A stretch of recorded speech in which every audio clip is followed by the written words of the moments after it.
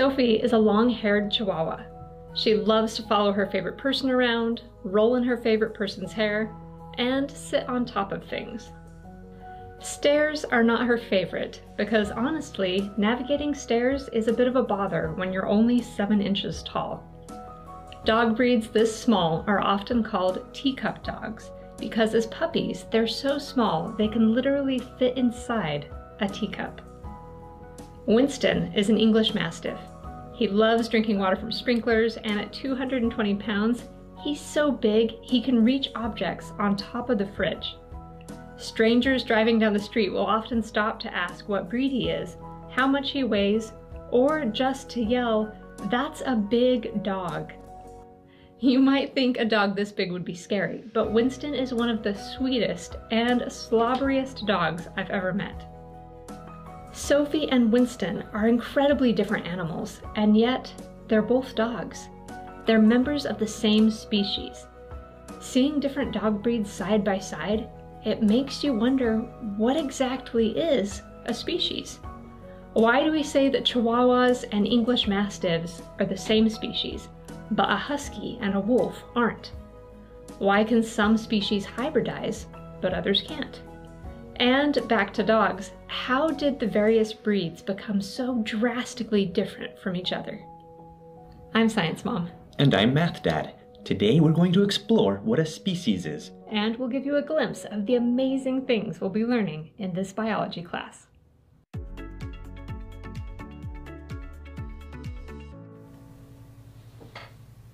Hello and welcome! A quick shout out to Anders in Minnesota, to Avika and Juliana watching in Kalamazoo, and Winston in Switzerland, Cooper from Ontario, I see Sage and Kai from Alberta, and Raya in California. We are so excited to explore this fascinating question of what makes a species. It really is a good question because when you consider the size of Winston and then how tiny and the dog can be, like our dog Kaladin is not super tiny, but he's a pretty small guy. How can those be the same species? If I saw another human being that was way bigger than you, would I think that was the same species? Probably not. Let's take a look at a couple pictures and talk about how different the different breeds of dogs are. And then I want you to be thinking about how you would define a dog. What makes a dog a dog? So English Mastiffs, like the ones that we saw in our introduction, can be enormous. Hundreds of pounds, that's close to 100 kilograms, they're huge. And Chihuahuas, on the other hand, incredibly small. And if you look at the smallest and the largest that dogs can possibly be, the size difference is amazing. Here's the smallest and largest dog from a 1919 dog show. You can see that our Saint Bernard here is so big that, I mean, a kid could go for a ride on the Saint Bernard just like you could ride a horse. But this little tiny dog almost can fit inside a pocket. Just teeny, so huge difference in size. But it's not only the size that is different between the different dog breeds. Take a look at the length of legs. And for this picture, Math Dad, I need you to remove us from the screen real quick so they can appreciate just how different these two dogs are. So Zeus, this dog right here, is the world record holder for the tallest dog ever. Looks like a horse. This dog is enormous. So big that standing on all fours, if you turn on the kitchen sink, Zeus can just drink water right from the faucet. And when Zeus stands on his hind legs, he's more than 7.5 feet tall is how tall he can reach.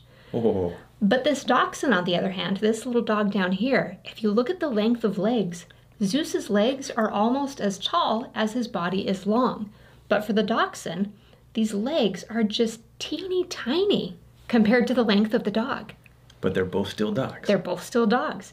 And now let's just consider the shape of the face. The pug has the flattest face of any dog. If you look at the side profile of a pug, it's like they don't even have a nose. Their face is completely flat. The borzoi, on the other hand, has a very long nose. Completely different shape to these two animals' faces, but they're both dogs. Yeah, well, I mean, what a snout. So our first question in the notes, we're on page 6 and 7 in our notes, is how do you define a dog? And I asked this before class in the chat and we had some great comments. Dogs are domesticated, and Rhea said a dog is a canine that accompanies humans. Very Vance said that dogs are wet, They have wet noses. They have 4 legs, claws, tails, and fur. Those are all characteristics that dogs have. William said that they can bark and they have a sense of smell. And there were several excellent comments about how they have wolves as an ancestor. They're related to wolves. So if you were to write down a definition, what would you write? And feel free to pause the video if you want just a little more time. Math Dad, how would you define a dog? Okay, I like it.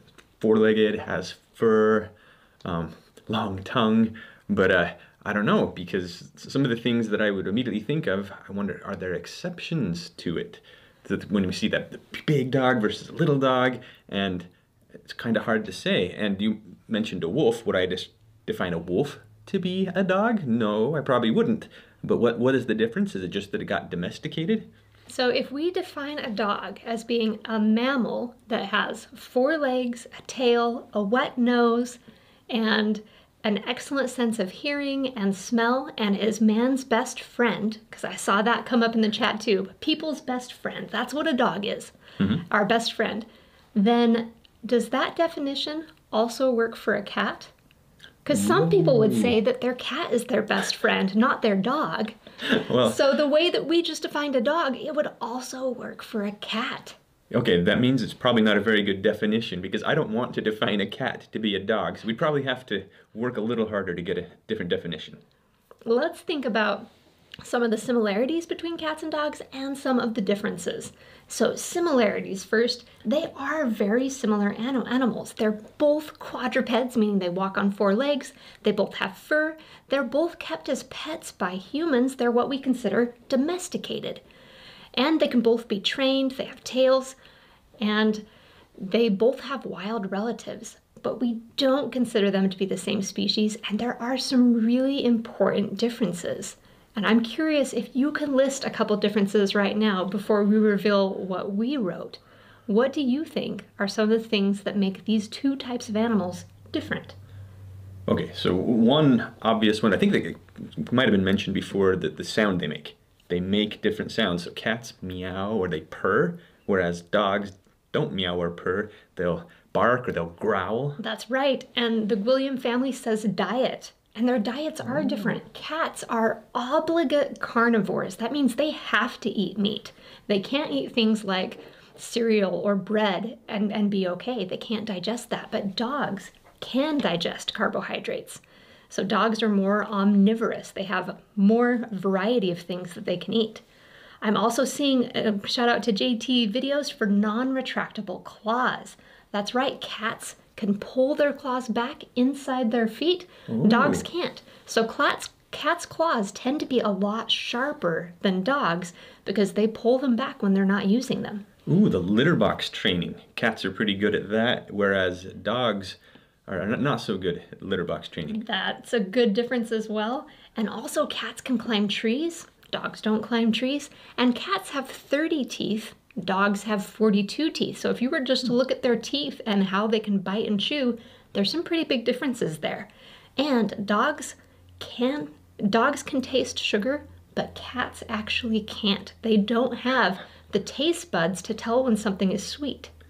Oh man, so if we made up a definition for something that would be a dog, I mean, so the similarities wouldn't actually help us distinguish between dogs and cats, but so these differences might be important, but that would be a really long definition. It would be a long definition. I'm more confused than ever. How do we define a dog? So the way that we typically define a species is, can these animals produce puppies or kittens? So will they have offspring? And if you take a dog and a cat together and have them breed, are they going to produce? No. What would you even call that? A cog? No, they can't crossbreed. You're not going to get offspring. But 2 cats can create kittens, 2 dogs can create puppies. This is the typical definition of a species, any group of individuals that can interbreed. And we are going to talk more about that when we get to our genetics, about why certain animals can breed and other animals can't. But it gets a little messy because we say that dogs, wolves, and coyotes are all different species. Right. But they can interbreed. Oh. If a dog and a wolf breed, you get a wolf dog. If you have a cross between a coyote and a wolf, and this happens in the wild naturally, it's called a coy wolf. And coyotes and dogs can breed, producing either a dogote or a coy dog. So if these animals can interbreed, why do we call them different species? I don't know, that totally contradicts the definition we just came up with. And it's not just dogs that we think about too, because you can get hybrids between different species that are even more distantly related. A donkey is a short animal with very long ears, and a horse is a taller animal with shorter ears. If they're bred together, you get a mule, which has long ears like the donkey, but a long face like the horse. But mules are not able to breed. They are sterile. So knowing a little bit about that you can have different species that can crossbreed, our second question for you is, could you cross a cheetah and a wolf to create a hybrid between a cheetah-wolf? The world's fastest predator? Oh, man. I mean, I have a theory here. No, I'm never mind. It's not just I'm positive. The answer is no. It can't be done. So Math Dad thinks the answer is no. And what would you call it? Tina says I would call it a chief. Shadowmation says it would be called a teef. And Cambria says no. Dancing Slippers says no. I'm seeing a lot of no's in the chat that this would not be possible. But and why is it not possible? It is not possible because these animals are too different from each other, just like cats and dogs are too different from each other and you can't have hybrids. Part of it has to do with how many chromosomes they have, which we'll be learning more about in our genetics unit.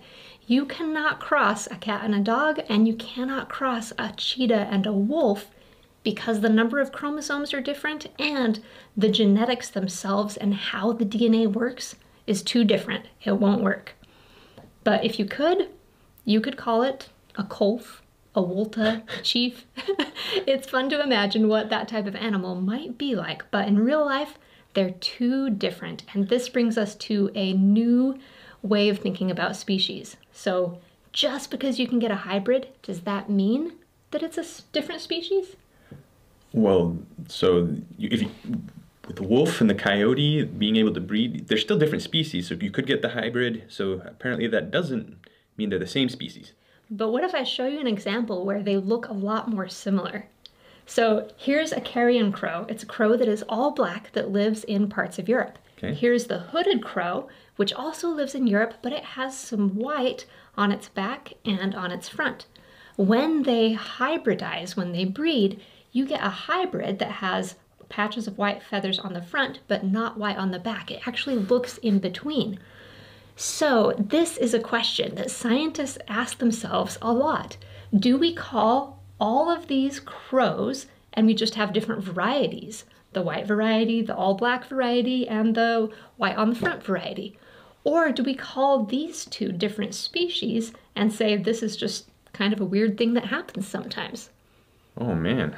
Do you have 2 species here, 3 species, or 1? That's a good question. I'm not an ornithologist, but if they have different names, my guess is they were probably ruled as different species.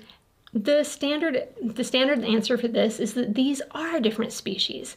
So here's a better definition for a species. It's a group of individuals that naturally breed and produce fertile offspring. You want offspring that can also reproduce, not mules where they can't reproduce. And for the hooded crow and the carrion crow, they actually live in different areas. The range for the hooded crow is here, and the carrion crow usually lives here. And they don't interbreed very often. You don't see that hybrid very frequently, and when there is a hybrid, its survival is lower, less likely than the other types. So that's why we say, okay, these 2 are different species. But it's not a question that always has an easy answer. No. Sometimes scientists will really get into debates about whether something is 1 species, 2 species, or more than 2 species. And this is why if you do something simple like just Google how many species of frogs are there, you'll see different answers. These 2 numbers here came from websites where they actually listed all 7,000 plus species of frogs, but they listed different species because sometimes scientists disagree. And there are new species being discovered all the time. So oftentimes you'll just see estimates like, well, there are over 5,000. Wow. Wait, does this answer then the question about dogs and coyotes being different species? So technically, while they can interbreed, they're not likely to do it, and just because they don't cross paths naturally? Yes, so naturally, the coyote is a wild animal, and the domestic dog is a domesticated animal. And in the natural populations, they're not going to be interbreeding a lot. It can happen, but it's not very likely. And their lifestyles are different. And so because of that, because of their populations, their habitat, where they live, we call them different species, but they're very closely related species. Gotcha. The next question, going back to dogs, is to think about how much they've changed over the years based on what human beings want. The pug in 1927 actually had a nose. It still had a short, cute face with wrinkles in its face, but its nose was a lot longer than it is today. I thought that was a bear. That's a pug. That's a pug. 100 years later, the pug looks so different. And that's because human beings thought that the flat face with the wrinkles looked cute. And so when they were breeding dogs, they would keep saying, oh, the flatter the face, the better. But with purebred dogs, sometimes this can lead to health problems. The pugs tend to have trouble breathing and eye problems, and they're one of few dogs that actually aren't allowed to go on airplanes because of their breathing issues.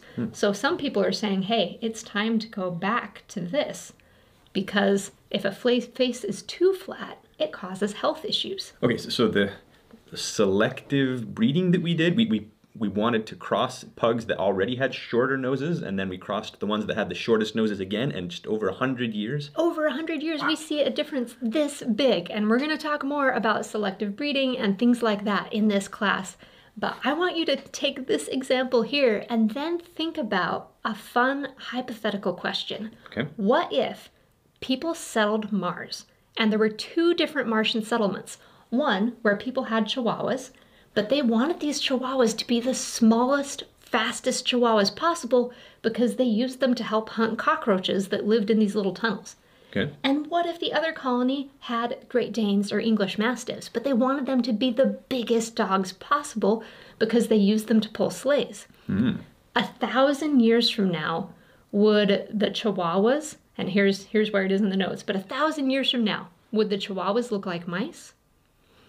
Or would the Great Danes look like bears? Would they be that big? Oh, man. There's not a right or a wrong answer to this. We just want you to take a minute to think about. So take a minute to think about how much different dog breeds have changed in just the last 100 years, and then kind of extrapolate out. In 1,000 years, what type of changes do you think could happen? Well, that's an interesting question. I like this picture you drew here about the Shetland sheepdog. So it looks like it's much bigger 100 years later. This breed just about doubled in size in the last 100 years because people wanted a slightly bigger sheepdog. And we've seen this happen with many different breeds, and the answer to this question, to answer it more fully, in our evolution section, we'll talk a lot more about how new species come to be and if species can change and diverge and split into new ones. It's a fascinating topic that we'll be covering more in our evolution section. All right. And now we're going to get ready to do polls, but before we do polls, Math Dad has created a little mystery for you. All right, we're going to call this the What's That Critter mystery. So this critter is an endangered species. So in the chat, by all means, type in your theory for the possible answer. So what critter is being described here? There's our first clue. Maybe you have it. Maybe you need more clues. Oops.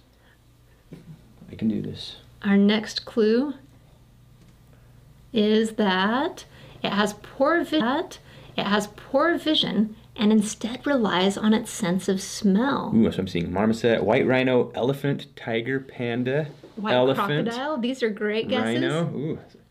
Okay. And our third clue is this critter has a horn made of keratin, the same substance that makes up our fingernails. And now I'm seeing rhino fill the chat. This is the answer to today's little mystery. It's a rhinoceros. Nicely done. Yeah, the horn clue was enough to to give it away. Well done, and now head to itempool.com/sciencemom/live.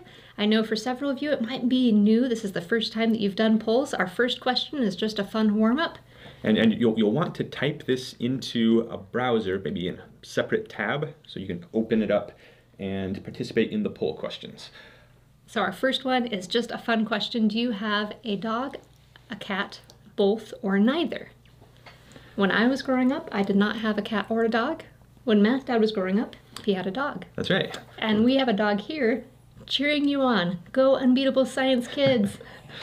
Yay! Kaladin's a good cheerleader. And you don't have to cheer too loudly, though, because there's no right or wrong answer, Kaladin. It's true. There is no right or wrong answer here. I guess technically there is a right or wrong answer, but it's different for each of you. So I'm not going to know the difference from here. But which category do you think will come out in the lead? I'm really curious. Well, I do believe that just statistically, most people who have pets, I think, have a dog, but I don't think it leads by very much. I think dog owners and cat owners, I think there's a slightly more dog owners, but... Well, maybe neither. I'm not sure. Or maybe most of our viewers don't have pets. We're about to find out. Okay.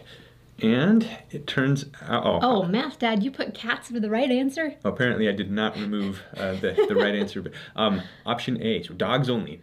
And then neither came in next, although just after that, cats. And a lot of people had both, so good mix of everything here. Oh, that's kind of fun. All right, our first real question is, which of these statements is true? So we got members of the same species must be approximately the same size. Members of the same species can breed with each other and produce offspring. Scientists always agree on whether animals are in the same species, and only animals have species. Which of these statements are true? What do you think, Kaladin? I think he likes being held. He doesn't know what's going on, but he just knows we like to hold him in front of the bright lights. Wow, 54 votes for one category. Almost everyone is getting this one right, I think. Earlier, we had a good question about animals having fur, all dogs and cats having fur, because there are hairless dogs and hairless cats. Oh. But they are the exception to the rule. Most dogs and cats do have fur. Oh, super interesting. Okay, and the correct answer here is that members of the same species can breed with each other and produce offspring. That is the most common definition of species, but sometimes scientists disagree about whether to call something a species or not. It's not always a clear-cut thing. Okay, if coyotes and domestic dogs can interbreed, why are they considered different species? Is it because they have distinct genetic differences and exist in separate populations? Or they have different diets? They live in different geographical areas? Or because they can interbreed, they are actually the same species? Which answer here is the best? And just super interesting, if you ask me to recognize a dog, oh yeah, I can do that. But when you asked me today to define what a dog was, that was a lot harder. And these questions where the answers aren't so cut and dry are perhaps the most interesting because they make us think about these things in a deeper way. And yeah, I wish we could have some big conversations about this because I think this was a really challenging question to answer. And it's going to drive a lot of the discussion that takes us throughout this entire course. Let's go ahead and reveal the answer. And option A is correct. That's the one that I agree with, although it is also true that they have different diets and they tend to live in different geographical areas, although most places where there are coyotes, there will also be people with dogs. But then back to our other question, when we were talking about whether scientists always agree about a species being a species, they definitely do not. Okay, so getting to our hypothetical situation on Mars where we had the two different colonies. So if humans are on Mars breeding dogs for two completely different purposes, how long do you estimate it would take before they became different species? Would it be 100 years, 1,000 years, 10,000 years, 100,000 years, 100 million years? Or would they always be the same species? What do you think? This is a question that we're not going to answer fully until we get to our evolution unit, but I'm really curious just to get a feel for what the average opinion is. And even then, we're not going to answer it fully because this one's a hypothetical. But yeah, it's a super interesting idea. And How could they stop being the same species? Math Dad, do we only have species with animals, or are there species for plants and bacteria as well? Yeah, there are definitely species for plants, bacteria, fungi, whole domains, all the domains of life have species. Definitely. And there are other classifications we'll talk about as well. Although, because the lines are not so cut and dry and because they're changing all the time, biologists don't make as big a deal about drawing the lines as I think they may have at one point in time. Okay, we have one category with the most votes, Science Mom, and F. They would always be the same species as well. Interesting. Huh. And then A was 100 years, and the second most common, C, was 10,000 years. We will talk about this more, but this is a really interesting question to consider. It depends on a lot of factors. The best answer is it depends on how long the life cycle is and what the pressures are. You know, do you have someone controlling the breeding, trying to get that face to be flatter or not? Well, what would you have answered?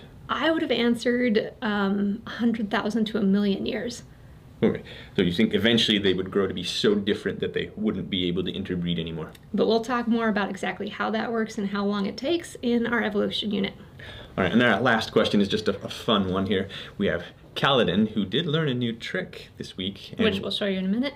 But what trick should we teach him next? A dance, to jump through a hoop, how to hug, or to stay in place? And Kaladin, we often just called him Science Puppy. Here we upgraded him to Science Dog because he'll turn 2 years old this spring. And he's so cute and cuddly. I think calling him a puppy sounds appropriate, but I don't know, it's like calling a person a baby forever. Does puppy mean like baby dog? Yeah. Yeah, okay. So, Science Dog. He's ready to be Science Dog. all grown up. We have several excellent questions that came in. I'm going to answer just a couple before we end. Three Amigos asked, what's different about a dog and a wolf? Dogs and wolves are actually so closely related that even analyzing their DNA, it's difficult to tell them apart. Coyotes are more different than dogs and wolves, and analyzing their DNA, you can tell them apart. But with wolves and dogs, a lot of it has to do just with their lifestyle and their reflexes and certain genes, especially how trusting they are and how easily they startle. A wolf is going to be much more easily startled and alert than the average dog, and much less trusting. All right, let's reveal the answer on this. Okay, the most common vote here was dancing. Oh, ABCDs. Then jumping through a hoop and hugging. All right. I think, Kaladin, you're going to have to learn how to do a dance now. He can't wait. He can't wait. He loves training time. It's one of his favorite, absolute favorite things. Of course he loves it. That means he gets treats. So you're going to show him the newest trick he learned?